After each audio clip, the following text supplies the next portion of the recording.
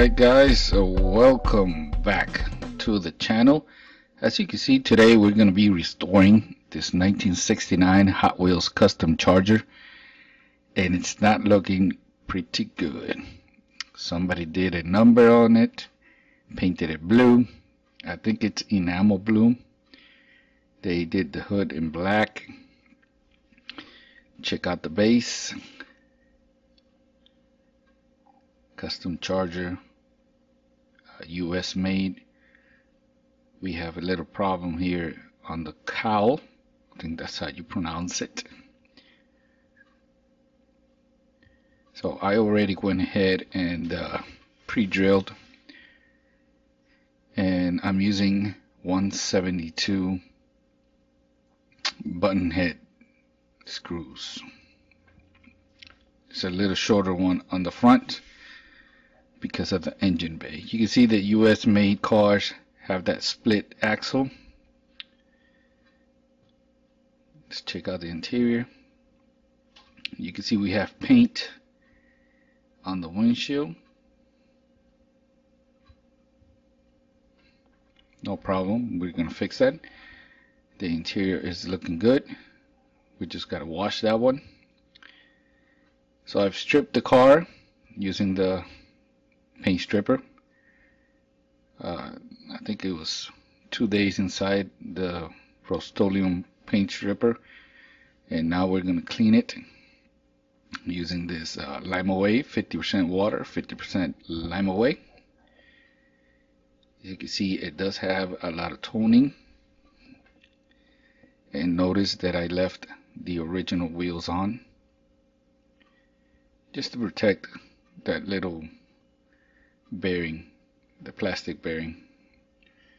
So once you take it off, you clean it up with a brass brush, and it's gonna end up looking something like this.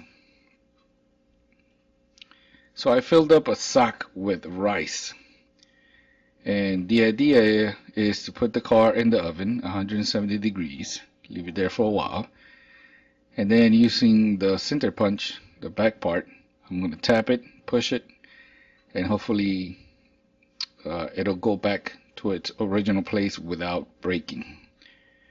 That's the whole purpose of heating the car. But for now, let's work with the windshield. It's been inside the EC off. I decanned the EC off. Make sure it's the blue one. It's been in there for over 24 hours.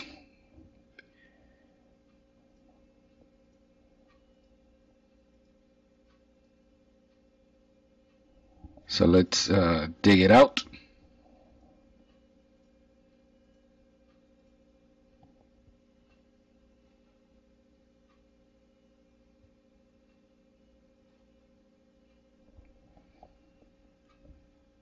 And look, the paint is coming right off.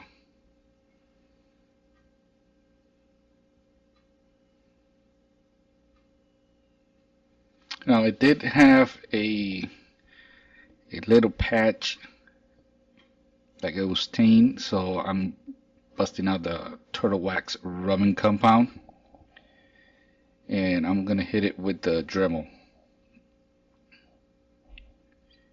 I use this very soft adapter here. Do not stay in one place too long. Move along, because you will damage the windshield. So I'm going to speed up the video.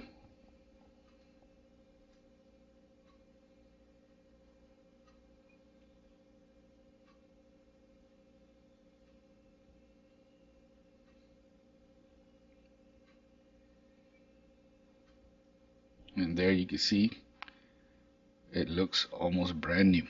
So I'm going to dip it on pledge, and we'll deal with that at the end. So here comes the car out of the oven. It's very hot. There you can see the purpose of the sock, filled with rice. Now it did go way too far, but that's not a problem. Let me show you how I fix it. This is a 256 nylon lock nut. glued to a piece of one of those sticks that you could get at Starbucks. I think you've seen me use this before. So I got my little hammer here, and I'm going to use my center punch. So the nylon and the piece of wood are not going to leave a marking on the casting. It all works together. And by the way, the lock nut is glued to the piece of wood.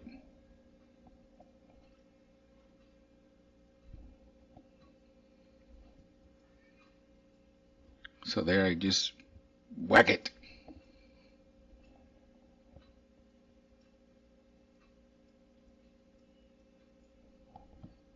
I'm inspecting it. It's almost there. So I basically just keep repeating it until I'm happy with it. So let's go over to the paint booth. Get this thing painted. So I'm going to use Redline Shop base coat. I'm in love with this thing. I don't think I'll ever polish another car. I'm going to be using Big Bertha for this. Big Bertha is now tuned in perfect. It looks like there's a lot coming out, but it's not. It's just perfect, and you're gonna see what I mean, because you see I keep hitting it, and there is no paint puddles.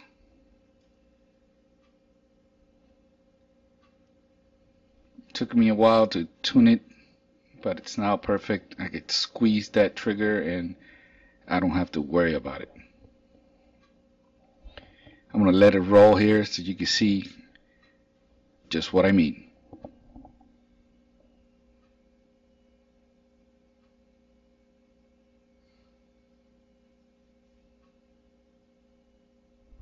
Make sure you get the inside, and this is why I love using the base coat. It protects from that toning coming back, and it will keep the car from getting those toning marks. And this is the second coat. In between coats, I put it in the oven. It was there for like 5-10 minutes. I was busy doing something else. So a lot of people like to use the antifreeze. I don't know what color. We could go orange. I don't have a lot of orange left. Red. I do have an RLC exclusive Dodge Charger, which is already orange. But here it is, lime apple. I'm going to go with lime apple. Here is another stick from Starbucks. I cut a piece. You can see the base coat. It kind of sticks the hood, but it does come off because it's been out of the oven for a while now. And I'm just sticking that little piece there so I could, when I paint, I could get the side of the hood, and it looks a lot better in my opinion.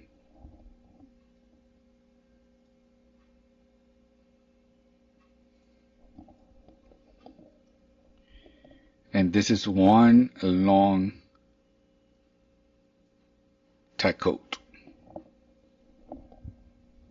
So you gotta remember, the car is so hot coming out of the oven that the paint dries very quickly. So now I'm gonna take off the little piece of wood, and I'm gonna hit it with another coat.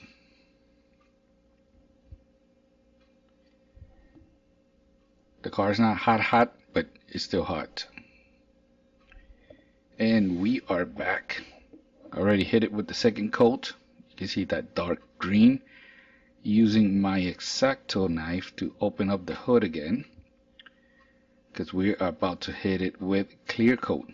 I do not use the harden for the Spectraflame paints. I don't like using the harden because if I have paint left over, I can't put it back in the jar. That's why I prefer just to use clear coat at the end. And as you can see, I use the Redline polyurethane. If you watch my previous video, the Redline challenge, you can see, understand why it's wet. So let's address the base. Let's cut out those old worn out wheels.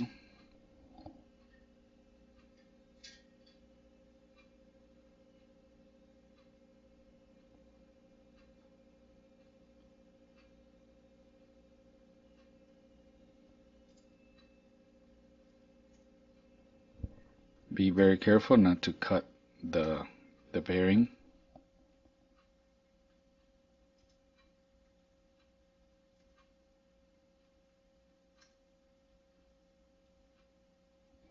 And I always, like always, everything I use, I will have a link on the video description down below. So I got some Bright Vision deep dish wheels, just the ones I like. Yes, I know deep dish wheels belong on Hong Kong cars, early Hong Kong cars to be exact. And I also misplaced the tool, the alignment tool. I don't know where it is, so I'm using another piece of metal here to do the best I can until I receive the other ones I order. I'm going to be using these Molotov acrylic paint pens. Yes, the same brand that does the chrome pens. First, I'm going to hit the tail lights with the Milwaukee Sharpie. I've mentioned before that I prefer using the Milwaukee brand for the red. In my opinion, it gives a better looking red. So I do one coat, I leave it. I'm gonna work in the front and then I'll come back and do another coat. So I'm using the black marker here. You gotta remember this paint is a flat, so it's not shiny. That's why I'm not gonna use it for the tail light, because if I do use it, then I'm gonna have to clear coat the tail so the paint becomes glossy. So I'm using a little, very fine tip brush. The paint is not thick, so it just falls into the little crevices very nice.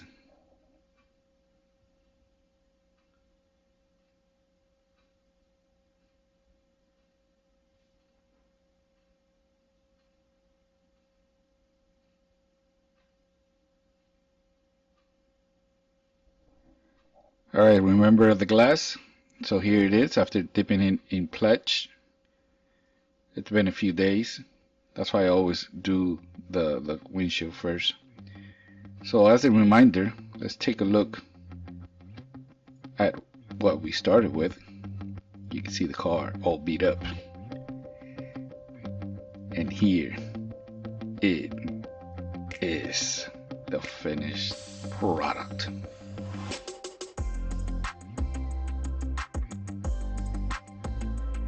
What a difference, huh?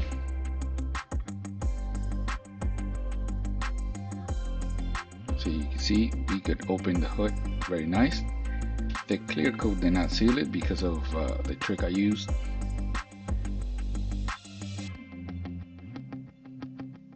Here is the base with the screws. I've seen a lot of people don't show the base after the car is done. I feel like it's an important part of the car. So I'll be waiting on that tool to align the wheels better. And that's it, guys. Make sure if you like this video, make sure you hit that like button and subscribe to the channel, clicking that little bell so you can get notified of any upcoming videos. I'll just leave it here turning. Thank you for watching.